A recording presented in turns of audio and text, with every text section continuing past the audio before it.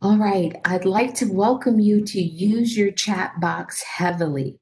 We want to hear your questions and your comments and have a chance to interact with you using the chat box. We will begin with a short intro, and then from there, Dr. Garza and Ms. Rocha will take the event forward for us. Hopefully, at the end, we'll have some time for interaction so that if you have a burning question or something that you'd like for Dr. Garza to answer for you, we'll have time to do that at the very end. But to start us off, if you would, just stick in the chat box who you are, where you're from. How did you come about coming to the event today? Did you receive an invitation? Did you read about it on social media? How did you find us today? Let us know that in the chat box.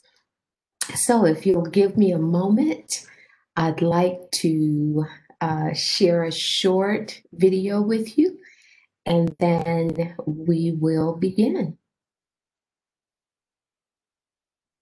A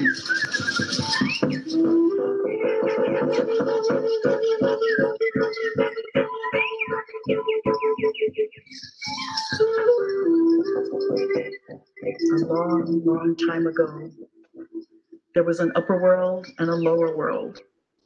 And in the upper world were all the things of Mother Earth, the trees, the hills, the animals, the birds, everything except the people. At that time, the people were spirits in the underworld. But one day, an entity took off her head and threw it up into the sky, and it became the moon. So then the moon started having this effect on the earth, and that effect was so powerful that it reached into the underworld, and all of a sudden the spirits became people, but they were in the underworld, and they had to somehow get up onto the upper world where Mother Earth was. So the people prayed, and a deer appeared to them, and the deer led them through the underworld. They went through rocks and crevices and mud and earth and all kinds of obstacles until they came to a portal that they could see above them was full of water. And so the deer started swimming up through the portal. So the people grabbed onto the deer, and the deer grabbed onto the people, and they were swimming and swimming up through that portal. At the same time, there was a water bird flying over on Mother Earth, flying over these springs. So the water bird dove into the water and grabbed the deer and grabbed the people and pulled them up onto the shores of Mother Earth. And that's how the people first came to be on Mother Earth.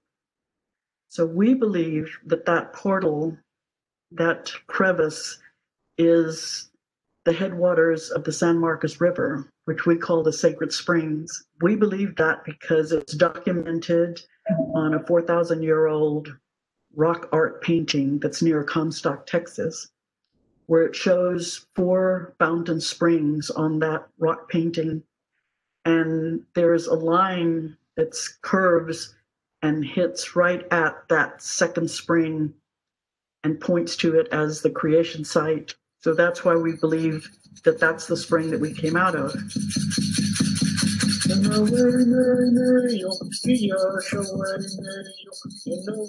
My name is Maria Rocha, and I'm the Executive Director of Indigenous Cultures Institute. I'm also a member of the Miyakan Garza tribe, which is my husband's tribe. Thank you so much for joining us today. At this moment, I'm going to give the entire event into the hands of Dr. Garza and Ms. Rocha. Thank you. Dr. Brett. Everyone, Dr. Mario Garza currently serves as Board of Elders Chair and is the principal founder of the Indigenous Cultures Institute, which is a nonprofit.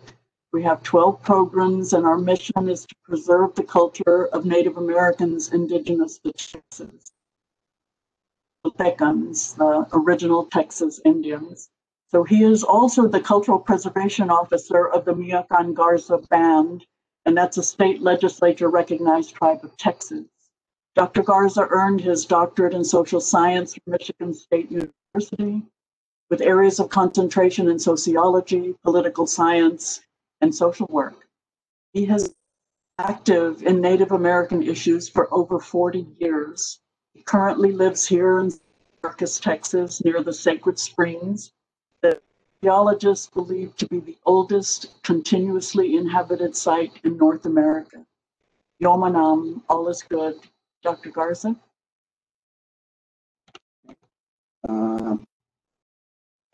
Good afternoon. Welcome, everybody. For my PowerPoint. Oh, there it is. Okay. Okay. I'll be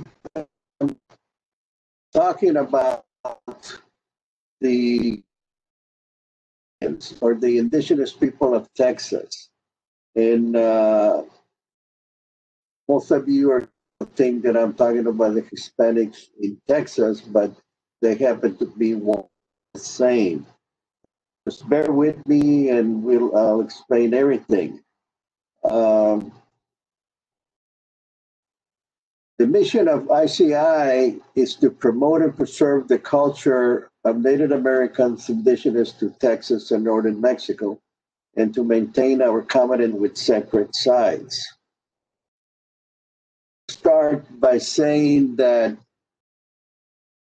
we have three Indian reservations in Texas, but not those reservations are original Texas Indians. We have the Alabama Cachara, and they came from Alabama.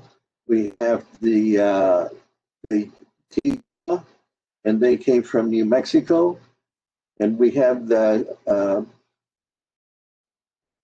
Kickapoo that came from Illinois. I'm getting a cramp in my leg, but that happens when you start getting old. But anyway, so I'm going to start by talking about how we became, or what happened to the Texas Indians. If you go back to the settling of North America and South America, we were settled by Spain, and so so I'm going to talk about how all of that happened. But before I do that,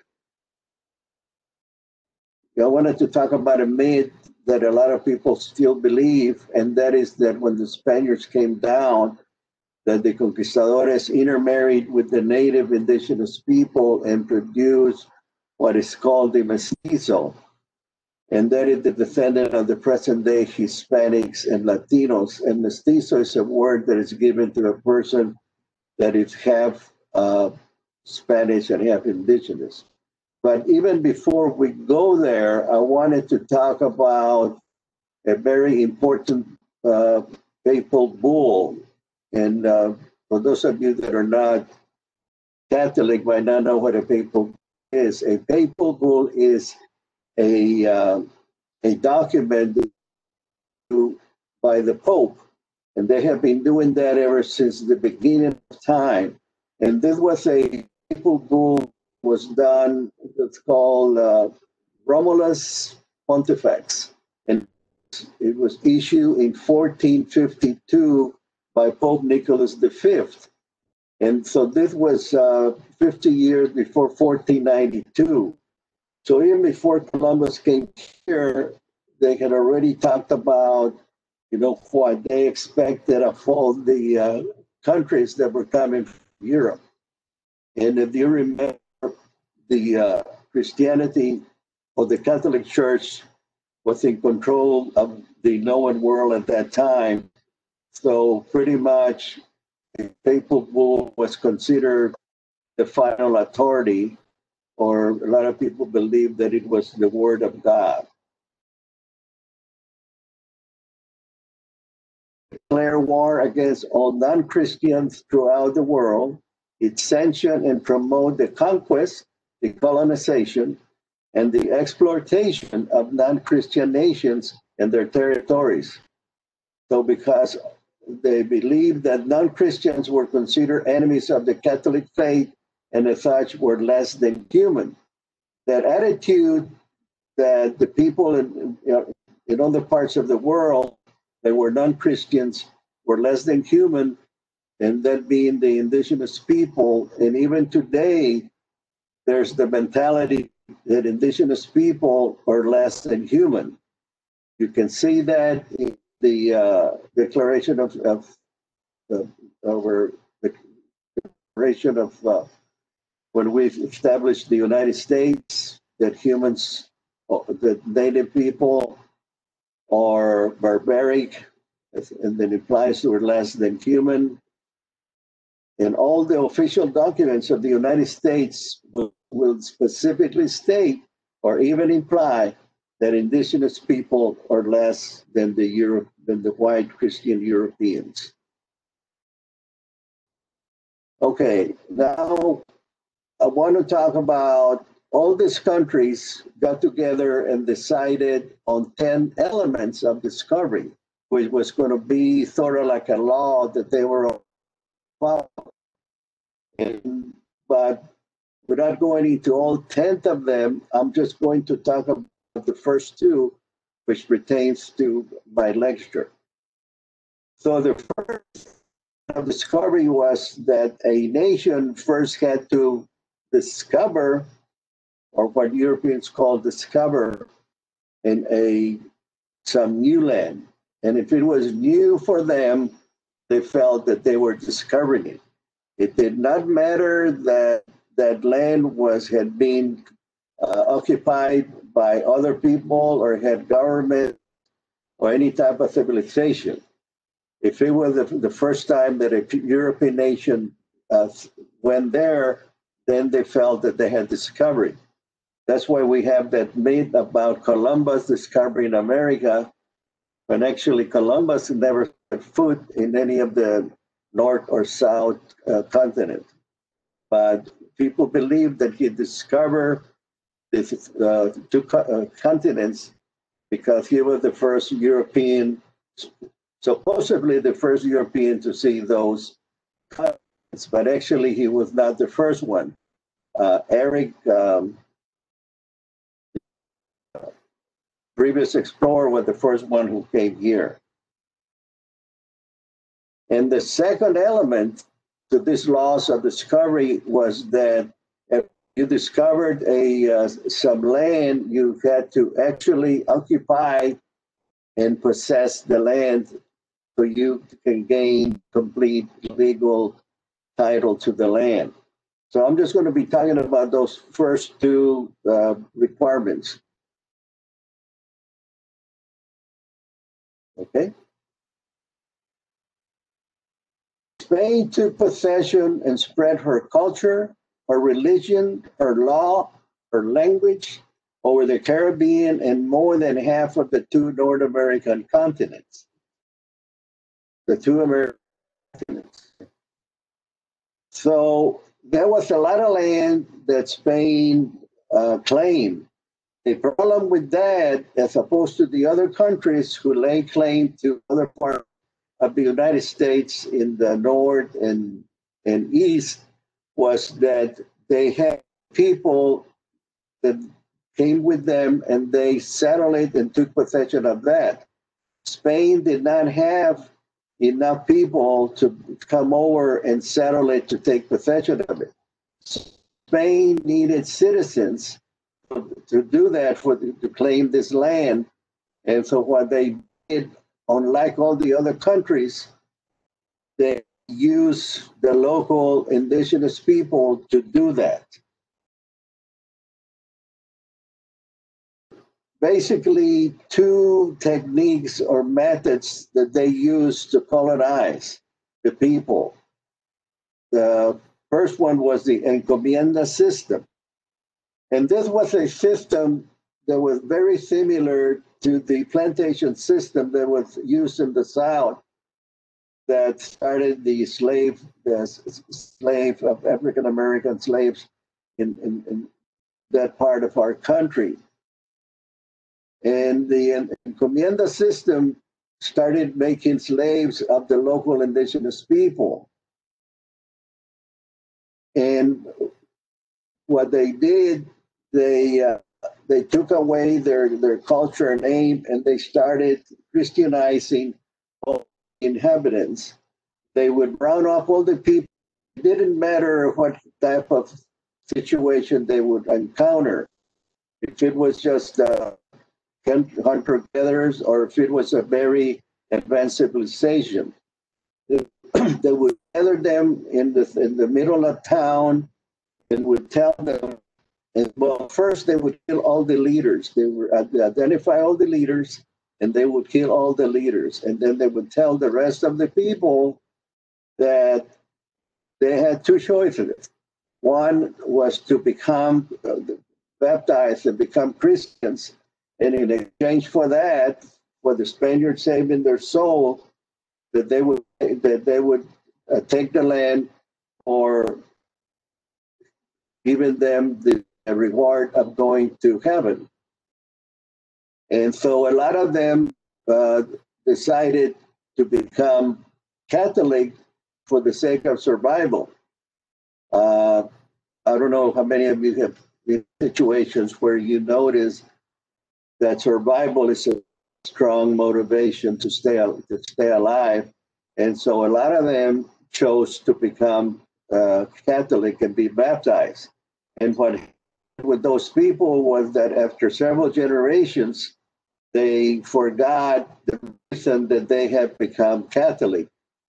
And a lot of those descendants of those people feel that it was because they believed in that Christianity was a true religion. There's a lot of stories that a lot of the indigenous people, there's a particular story that one of the local Indians asked the Spaniard, what is heaven about? He said, are there going to be people like you in heaven? And he said, oh, yes. And so the indigenous person said, well, I don't want to go to heaven then, so go ahead and burn me alive. So that individual person was burned alive because he didn't want to go to a heaven where there were going to be other Spaniards there. And I don't know how true that story is, but I personally want to believe that that happened in some case. The other system that was used was the mission system. And this was a system that where they started using the children of the indigenous people and started teaching them Spanish, and so they could start taking away their indigenous language. Because the language helps you maintain the culture. So they started trying to take the language away from the indigenous people, and then also they started baptizing them and giving them the name of the missionary in charge of the mission, or some of the other soldiers that were there at the mission. So there was a very effective technique. They Christianized and gave a lot of the indigenous people Spanish names and took away their language. And even now, because I've been doing presentations for a lot of years, and people in the audience say, well, I have to be Spanish or descendant of the Spaniards because I have a Spanish last name and I speak the Spanish language.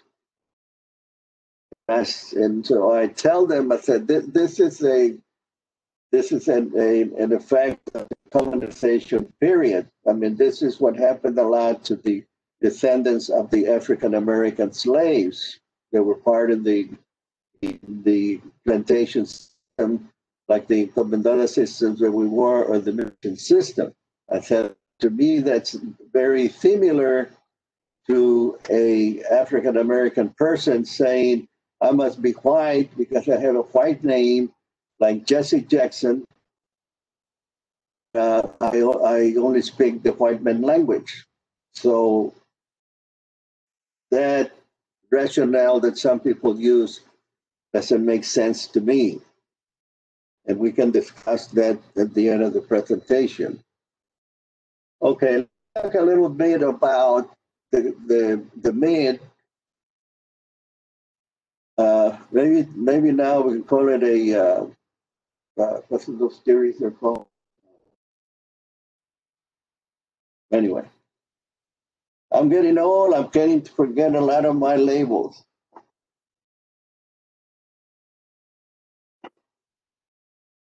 Okay, so if you can look at the drawing there, the person in the middle is supposed to be a mestizo. So you can see above him, you can see a Spanish person representing half of his heritage being Spanish. And on the other side, you see an indigenous person, implying that the other half of his heritage is indigenous. So a mestizo is supposed to be a product of the Spaniards intermarrying with the Spaniards, with the indigenous people, I'm sorry. But it's to start with, there was always an insufficient number of Spaniards that came down. There were only about 600, according to studies, there were only about 600 to 900 Spaniards that accompanied Cortés in 1521. He was able to conquer the Aztecs, and because he was accompanied by a lot of indigenous people that at that war were Indians, indigenous people that were at war with the Aztecs. The Tlaxcalans were a very famous group that were fighting the Aztecs, and they also stayed with the Spaniards and helped them come and colonize the other indigenous people. And they also spoke Nahuatl, which was the language that was spoken by the Aztecs. So that's one reason we find a lot of Nahuatl words in the Mexican language. There was always a deliberate separation of races, but there were a few mestizos that resulted from the rape of Native women. And a lot of the Native people did not like the Spaniards for several reasons. One was that the indigenous people were used to bathing every day. So they were a very clean people, and the Spaniards had a very bad hygiene habits. And so in a lot of the old paintings and drawings, you see a lot of the Indians, holding their nose when they're talking to Europeans, because they just could not stand the way that the Europeans smell at that time. But old Spanish records document that Native women aborted Spanish-sired babies or committed suicide to avoid dishonor. Now, there's a very deliberate separation of races, especially at that time. Racial mixing was reviled in 16th century New Spain. They believed in pure blood for keeping the blood pure, or what they say in Spanish, sangre pura. And even today, you can see that there's a deliberate separation of races. The glowing physical and cultural differences still exist in Mexico. If you look at all the presidents of Mexico, you will see this, on the left, there's a picture of the current president of Mexico, Andrés Manuel López Obrador. And on the right is a picture of Benito Juárez, which is considered to be the only indigenous person to ever become president of Mexico. He's also famous for a very famous saying that he did. And too bad we're not doing this presentation in a face-to-face, because I would like to ask the group if they knew what that saying is. But the saying is that he said, "Poor Mexico, so far away from heaven, but so close to the United States." That gives you an indication of his feeling and attitude about the United States. Oh, by the way, the current president of Mexico that you see here on the left has not accepted Joe Biden winning the presidency, which I'm surprised because, as you know, President Trump had never been that friendly to the current country of Mexico. Well, anyway, so let's go back to how all of this started. So to start with, Texas used to be part of Mexico. So if you look at the map and you look at the pink areas, and it's kind of hard to recognize where Texas is because it doesn't have the traditional shape of the current state of Texas, which is very famous shape. And at that time, Texas was part of another state that is, and you see it on the right, sort of like the top pink part on the right, and it says Coahuila y Texas. So that large state used to be called Coahuila and Texas, and later that divided up into the present state of Coahuila in Mexico and the present state of Texas in the United States. There's a lot of people that have problems pronouncing the word Coahuiltecan. So a way that I help them be able to pronounce it is I tell them, "Are you familiar with the Mexican state of Coahuila?" And they say, "Yes." I said, "Well, can you say Coahuila?" And they say, "Yes, Coahuila." I said, "Okay, just say Coahuiltecan." And that's the easy way to learn how to say Coahuiltecan.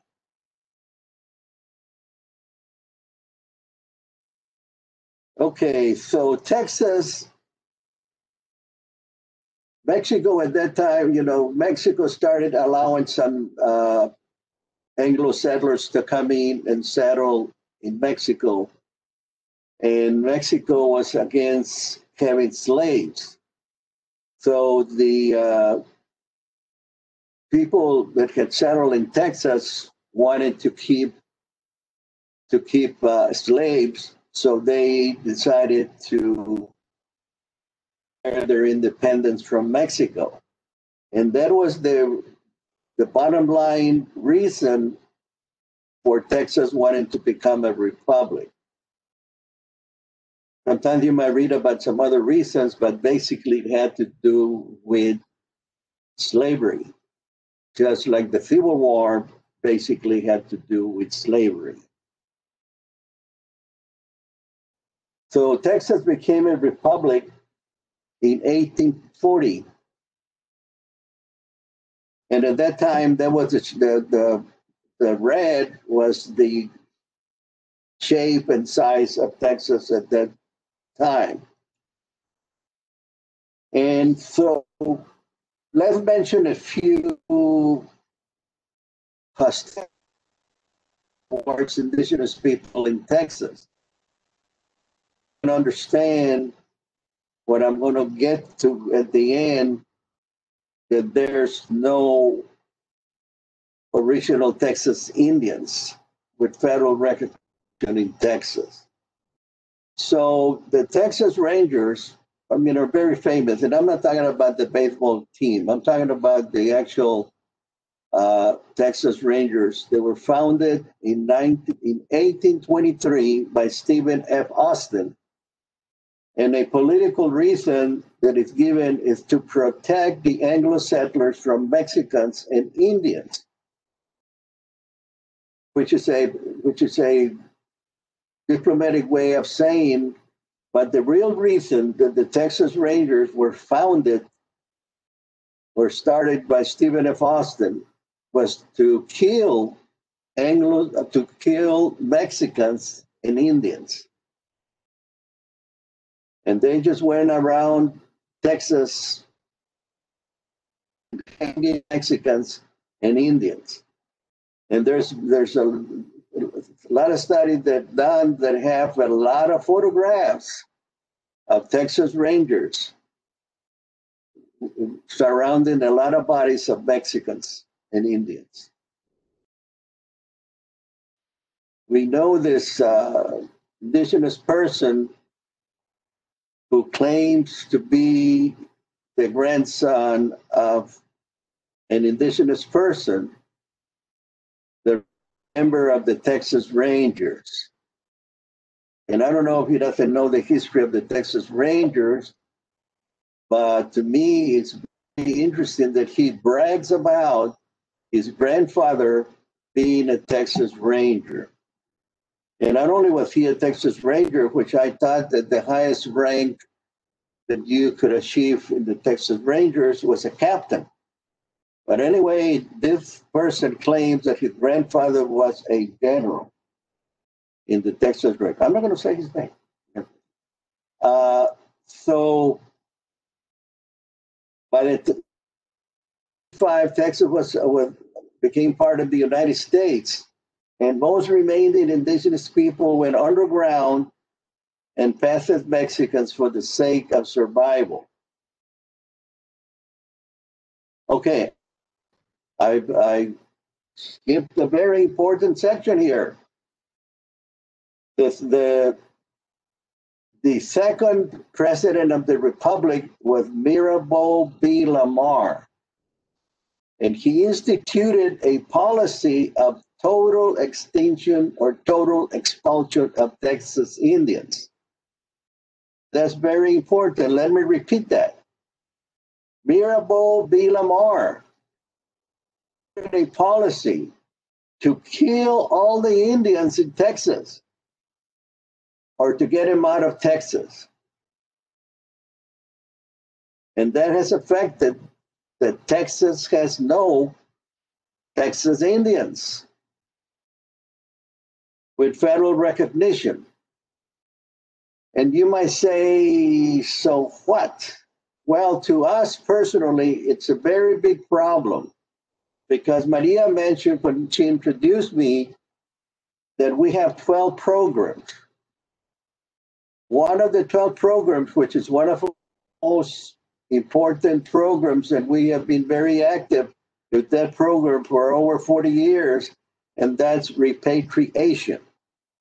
And repatriation case is to recover remains of our people that have been removed, and we rebury them.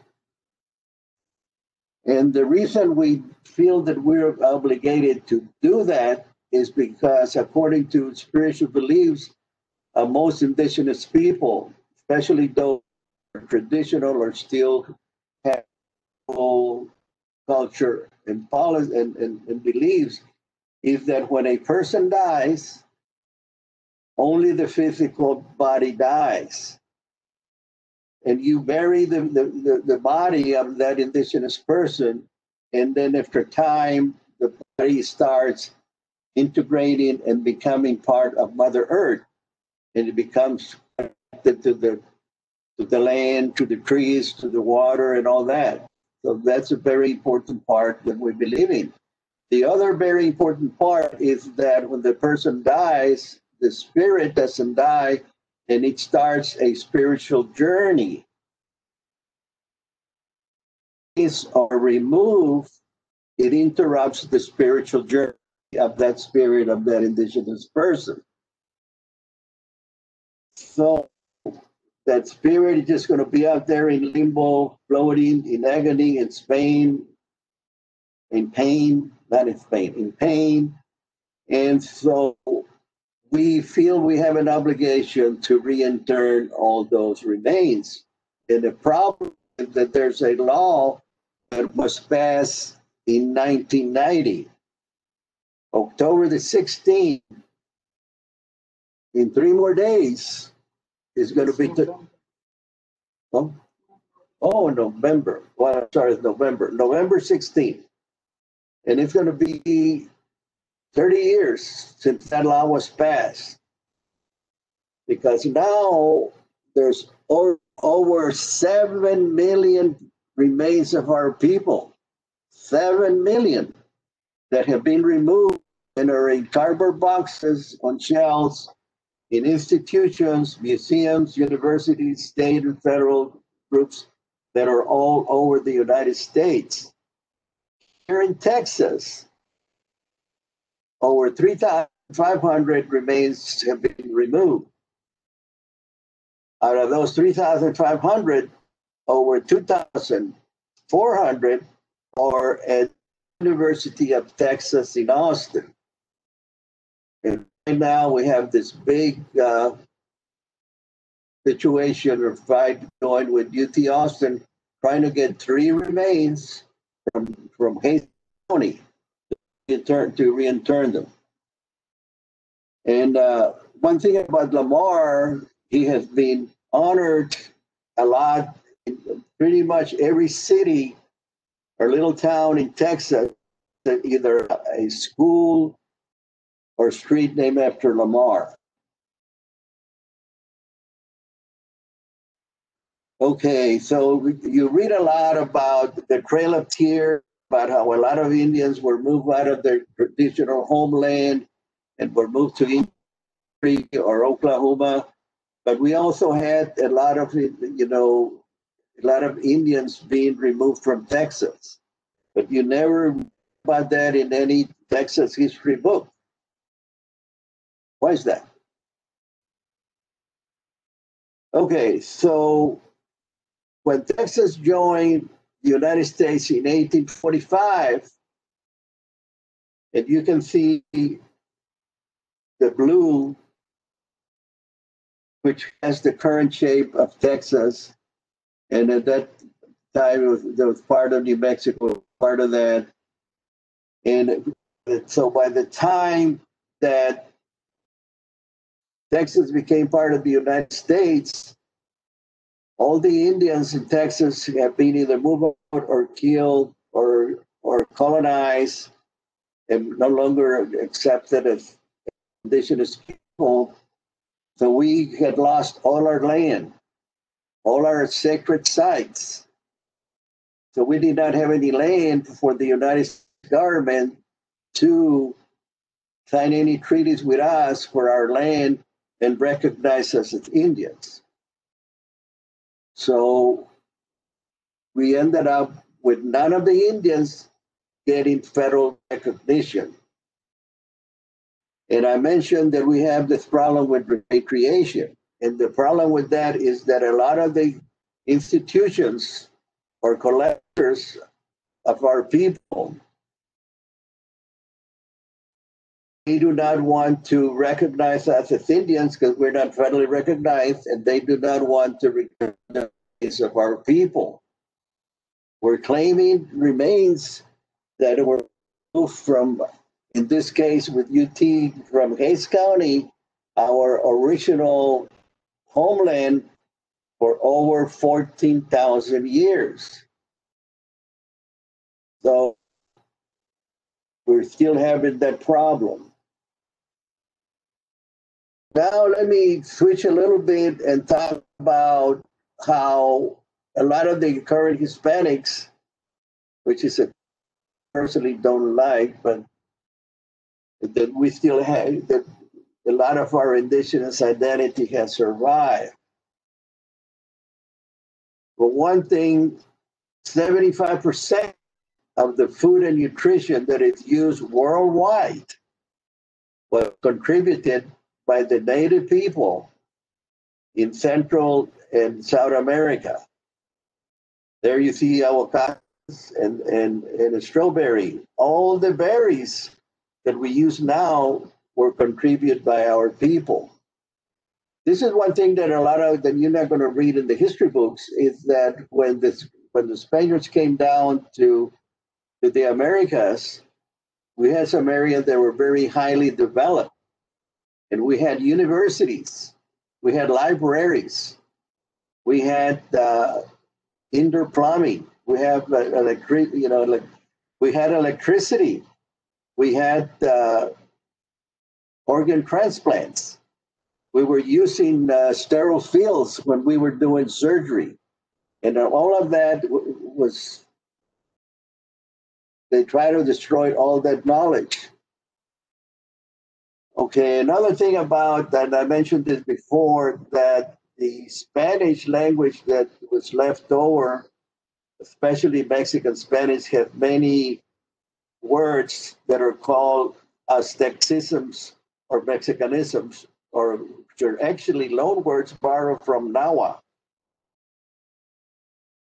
And some of those are concepts that did not exist in the Spanish culture, like aguacate, atole, cacahuate, camote, coyote, chiles, chocolate.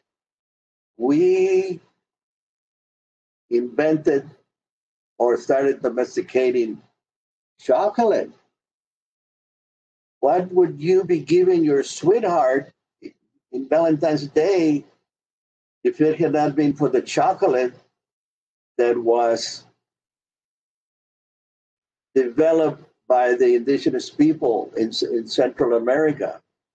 We also are the only people that have genetically engineered a food which is corn. We combine two different grasses and develop corn, and we form a covenant with the corn that we will keep planting corn if they would keep sustaining us. We also domesticated the guajolote, or the turkey. So what would be eating during Thanksgiving, and that's coming around the corner, what would be eating if we didn't have turkey? And then tamales. And tamales was an invention of our people. And I'd like to tell the story of why tamales were invented. And tamales were invented to preserve the meat inside the tamal. If you're familiar with tamales, you know that it's you use a cornmeal and it covers the meat and it seals it, and that preserves it. So you can travel with tamales and you don't have to refrigerate them, and it preserves the meat, whether it's beef or pork or chicken or jabalin or venison or turtle or whatever. Mates. And then we have, and that's supposed, the picture is supposed to be about the mud. Soquete, not about the pig. Some other very important words in our culture that are not in regular Spanish, but in our Mexican Spanish is chamaco, huarache, cuate. You can recognize the two Castro twins, Joaquin and Julian. And then you see these three people picking cotton, and the is about piscar, which means picking cotton. And then you see zacate. And then another contribution to the language is when you double words, mero mero, luego luego, muy muy, or use diminutive and argumentative words, chiquito, chiquitito, chiquitito, words like that. That's a contribution from the indigenous people. Three very important parts of the indigenous culture that have survived are purification lodges, which are the sweat lodges, Native American dance societies, which to us, dancing is praying,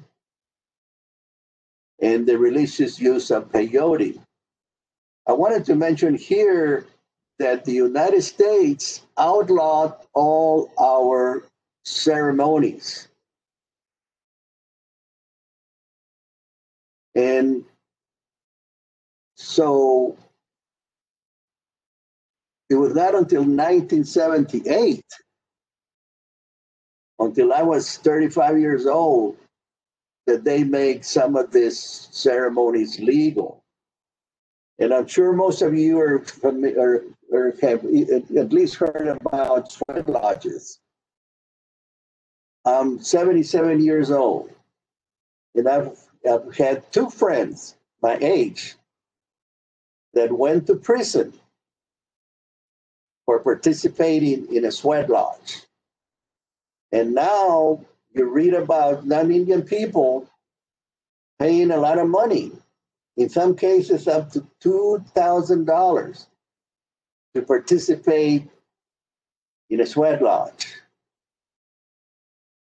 We have a lot of Native American dance societies that some of them, most of them, have been co-opted by the Catholic Church. And we have the religious use of peyote, which has become the Native American Church.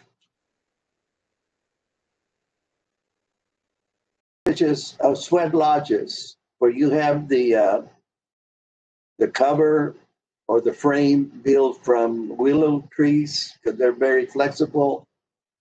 And then you have the fire outside where you heat up the lava stones, which we call grandfathers.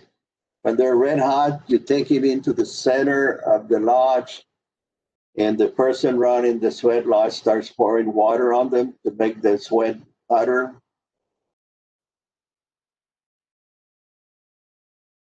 The surviving indigenous dance societies, we have the matachines, which have become a Catholic dance.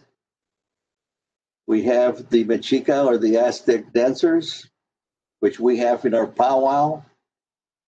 So by the way, we have a virtual powwow right now. You can go to sspowwow.com and check our powwow, and you'll see, some, besides the traditional powwow dancers, you'll see some Aztec dancers.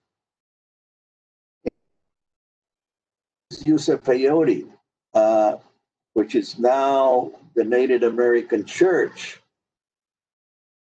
In the center, you see Quanah Parker, a very famous Comanche that operated the Native American Church. And he called it a church to make it legal, because he knew that when the government was used to seeing Indians praying or dancing, they would send the army to kill them. So he incorporated it in 1910 as a Christian church. And there you see the garden spirits of what we call the medicine. You see the jaguar that plants the medicine in the ground. You see the deer that gets it out and distributes it among the people. And then you see the wolf that teaches the people about the ceremony.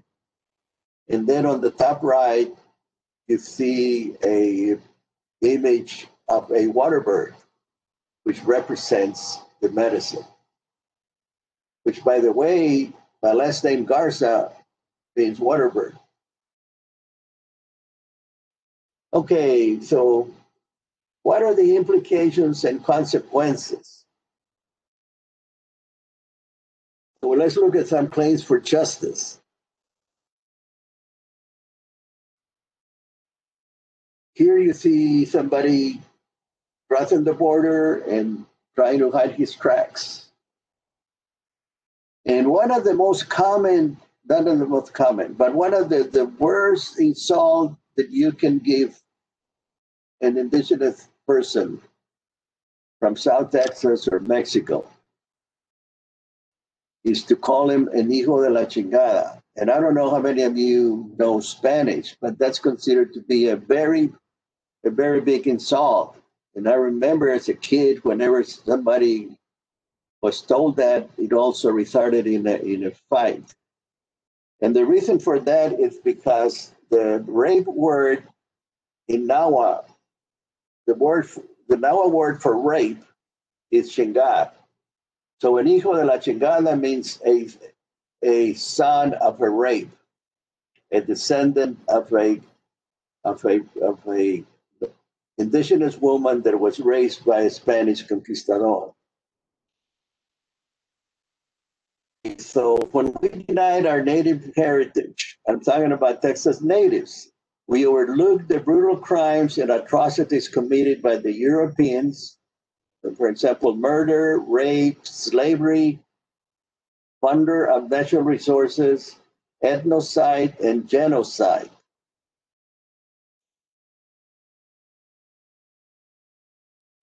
So when we denied our native heritage, we become one of the native victims who identifies with their conqueror and oppressor.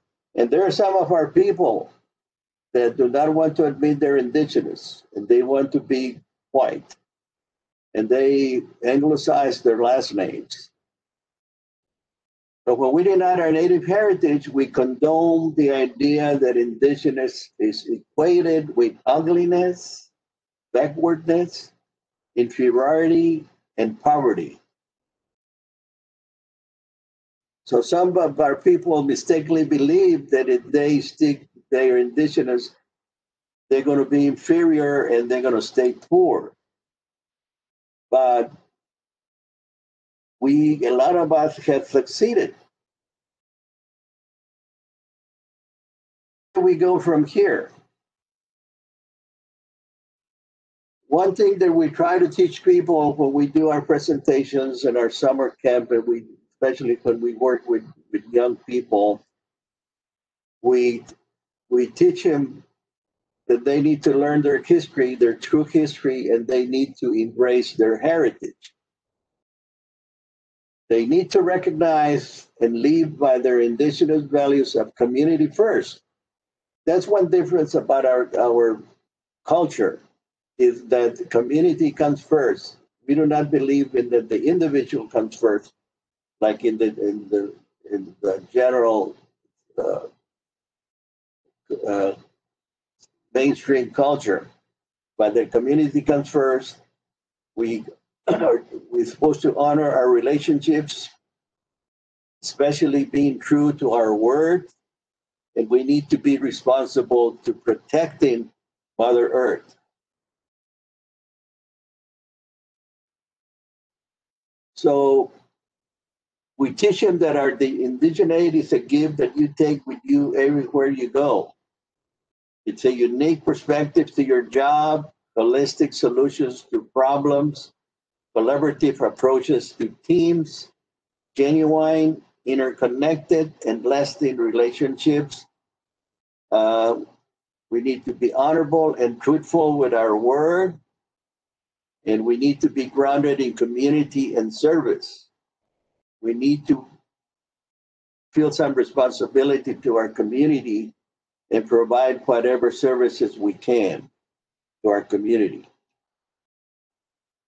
So again, as I've been saying all along, that as the consequences of our unique history and socialization, there are no original Texas Indians that are federally recognized. So thank you, and Yomanam. Yomanam means all is good.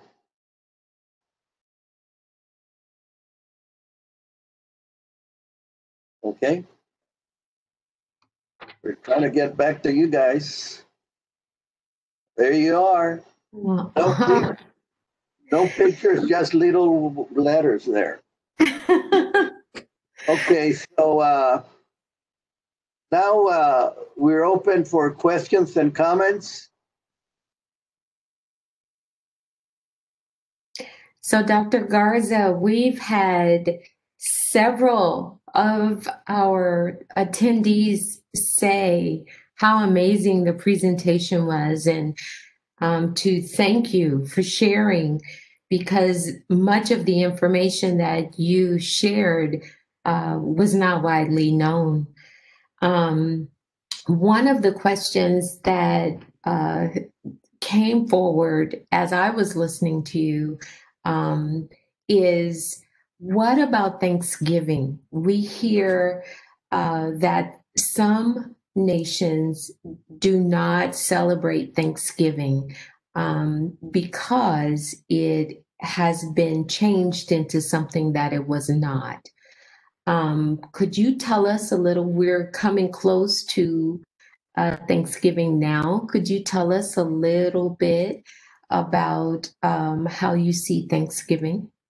Okay, let me answer that in a few ways. One is that the story about the first Thanksgiving that happened. It's a myth. The people that were supposed to have Thanksgiving with the native people there ended up trying to kill all of them. So this thing about there was a Thanksgiving is not true. Another thing about that group of pilgrims, I was doing some research on my repatriation, which I mentioned is one of our top programs. And the first robbing, the first recorded robbing of a native grave happened in Cape Cobb by the pilgrims.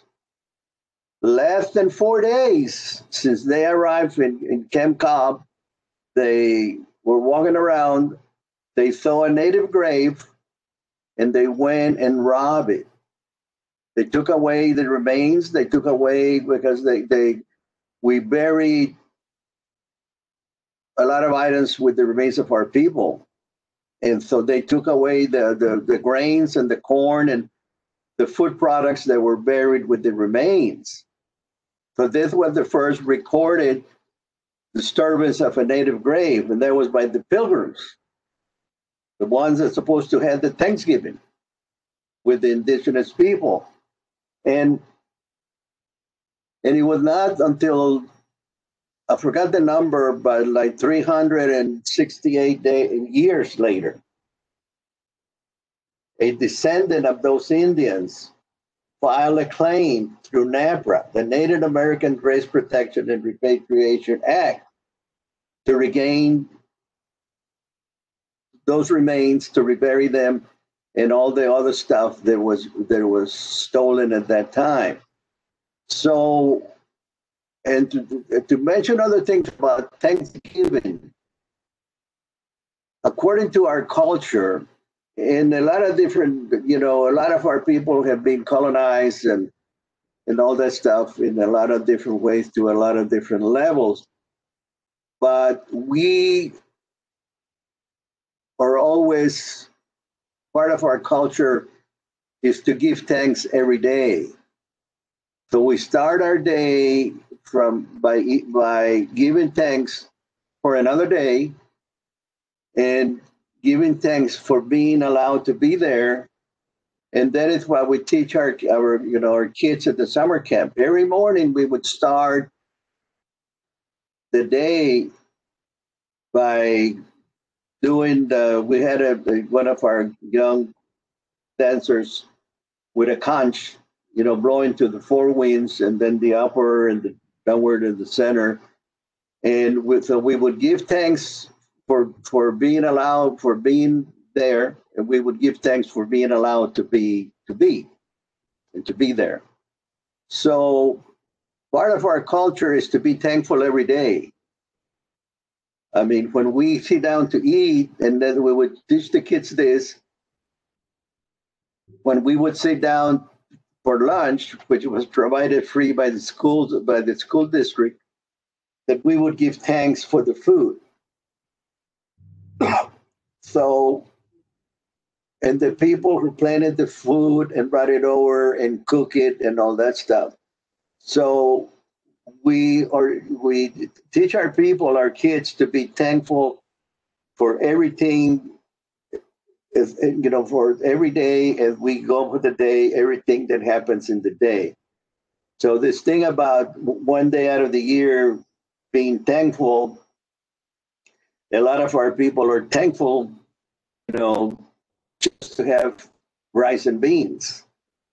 We're very fortunate that we can afford to buy turkey, and we already went to HEB and bought a turkey before they ran out, and we have it in the freezer ready to cook because we're going to stay home and just cook for the two of us and have some leftover turkey, maybe.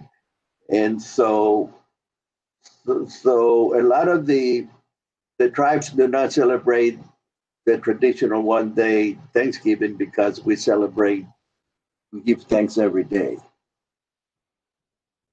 Thank you for that. We also just finished being very thankful for the protection that the veterans of this country provided for us. And we know that you also served as a member of our military service here. There are also so many of the indigenous people throughout this land who served in the military to help preserve the freedoms that are here. Would you talk to us a little about your military service and even your service here at Fort Hood? Okay. Yeah, I was in the Army. I was with a medical clearing company in Vietnam. My first assignment was being assigned to a hospital in Berlin, which was considered to be the best European or overseas assignment. But being young and crazy, I decided to volunteer for Vietnam. And so I was sent to a military clearing company. And we took care of general first aid. We were across from the hospital, and the hospital was taking care of the wounded, of the casualties, and we were taking care of the everyday sick call, even sunburn. I mean, some people got a little crazy, stay out in the sun too long, and ended up with sunburn. Oh yeah, okay. Since I was in Vietnam, I know more about Vietnam soldiers. And when I was in Vietnam, the indigenous population was 1% of the total United States population. But we were 2% of the people in the military.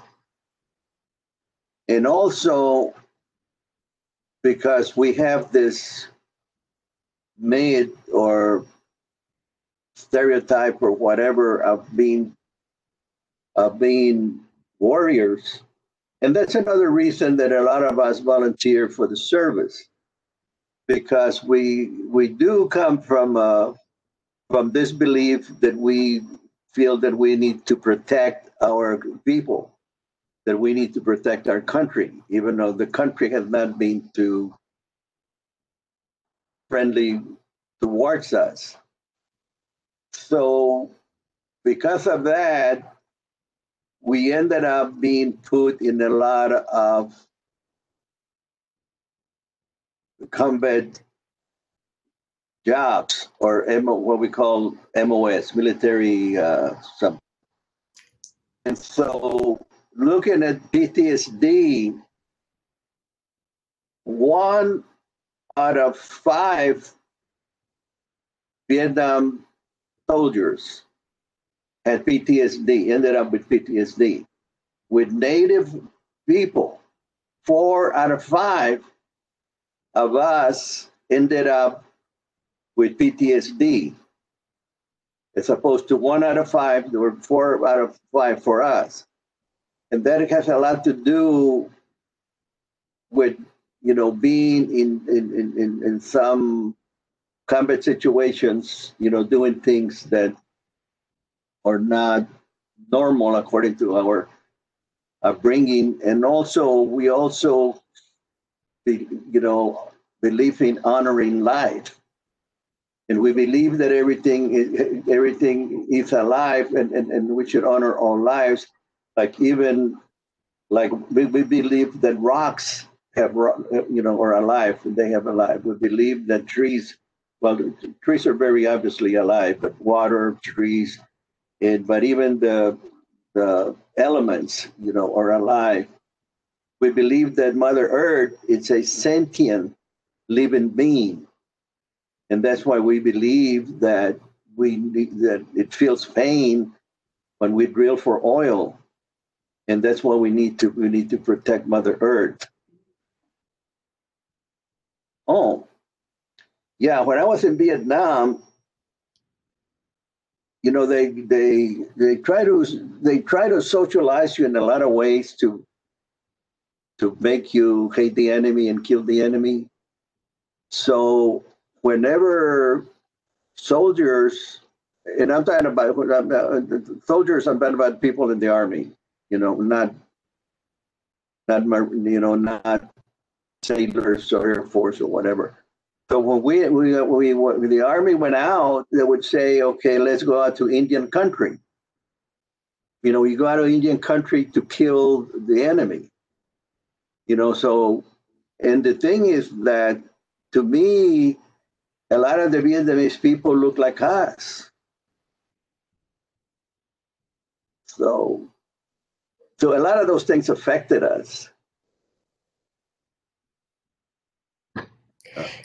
We truly appreciate all that you have had to endure, and especially the things that you hold sacred that have not been shared, and that most people don't even know how to ask or to respectfully come and want to know more.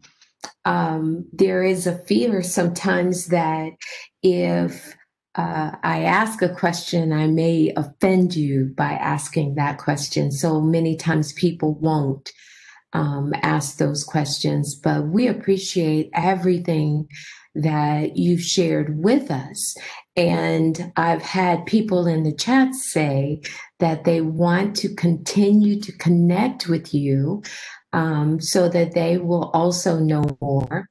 So we will make available to them the information that we have for you, your email and information on your YouTube videos that will direct them to the powwows and how to connect with you once the event is done as well. So I wanted to give everybody one last opportunity to ask any questions that they may have at this point. But I'd also like to give you an opportunity to close us out, however you see fit. Everyone know that this video will also live on our TAMUCT YouTube channel as well as our diversity webpage. So for those who were not able to be with us, they will still be able to share with us by watching the recording. So Dr. Garza, if you will close us out however you see fit. And then I will also continue to monitor the chat to see if there's anything that anybody needs from you before we close. What about the other one?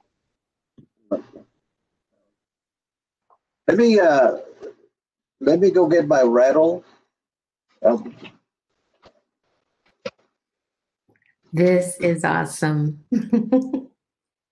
We were hoping to sing a traditional song so that you can hear the language and experience some of the spiritual aspects So, so Dr. Garza went to get his rattle because we usually sing with a rattle. I would like to make a comment. If there are some Hispanic students or people of Hispanic descent, I wanted to make one last comment about the information that Dr. Garza gave out about the way that that our history played out in Texas, which is unique and special and different. That is that the person that is labeled Hispanic or Latino or Latinx today started off as an indigenous person, and then the Spaniards came and they became the same indigenous people were renamed Spanish subjects.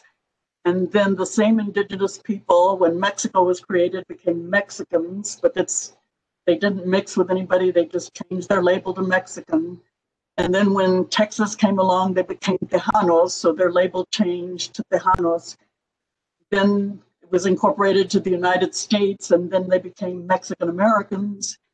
Then during one of the census periods, they became Hispanic. They were labeled Hispanic, same indigenous people, very little mixing of any culture or bloodlines or lineage. And then we decided to rename ourselves Latinos. So every label that we've had has moved us farther and farther and farther away from our actual heritage, which is indigenous. And this indigenous heritage and this whole historical progression is not taught to any of our Hispanic children in Texas. And we are now more than 50% of the children in the Texas public schools are Hispanic kids, right? So our children are indigenous children that don't know they're indigenous. That's one of the reasons why we provide this information to people so that they begin thinking about how this systemic injustice exists because of lack of knowledge, because of school systems not teaching the children about their culture. And this is not just indigenous children, but all children of color are missing their culture in schools because it's not a regular part of their school.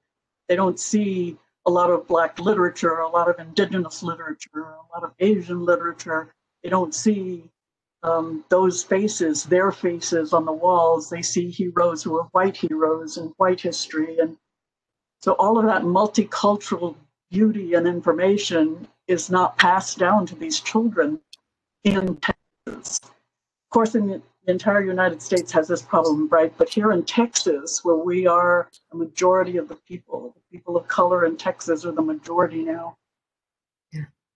We're living without any of our culture being taught to us. So for everyone to be thinking about this, because you are in a university system where your education is preparing you to deal with the systems in the United States, the systems in Texas, and for you to have a grasp of what that system is doing to a majority of its citizens is important so that you can be part of that systemic change that's going to open doors and open knowledge and open new ways of looking at solutions for society, right?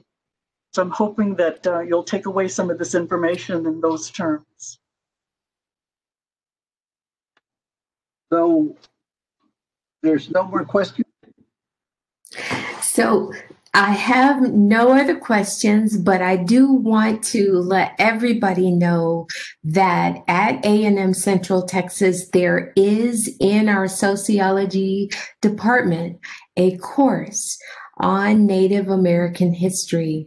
So make sure you look for that information, and we will continue to stay connected to Dr. Garza and Ms. Rocha to make sure that we keep this conversation going. So thank you so much. And Dr. Garza, the rest of the time is yours. Okay. Okay. Yeah, I just wanted to repeat what you said, that if anybody has any questions, they can email us or call us.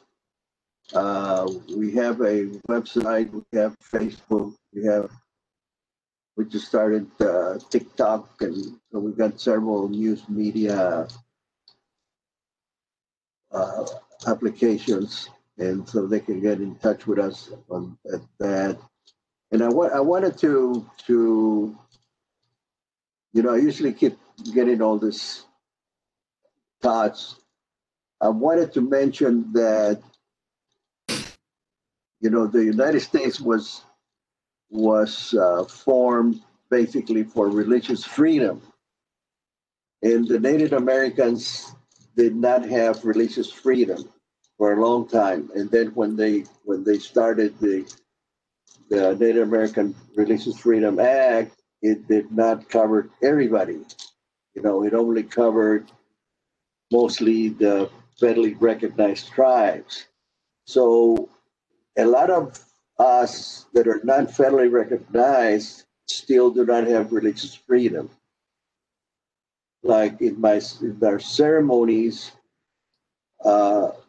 we cannot legally use eagle feathers, which we use for a lot of our ceremonies. We cannot use, items from some of our garden spirits, protection animals.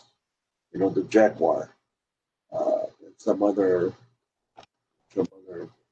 animals. I'm not with better the way more.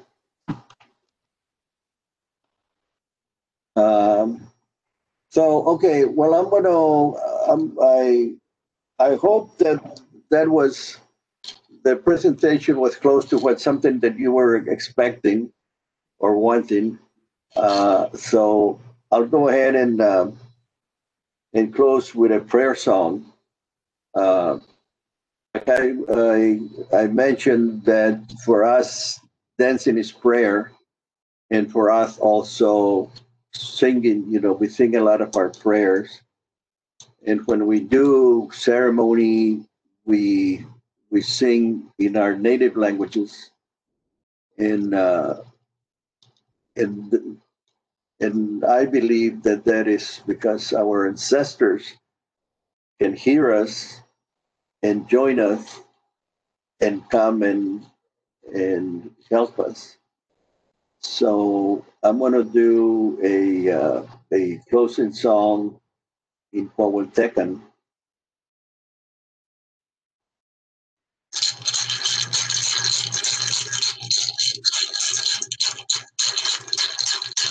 Yana yana ya neo, yana yana ya neo, yana yana ya neo, ya neo.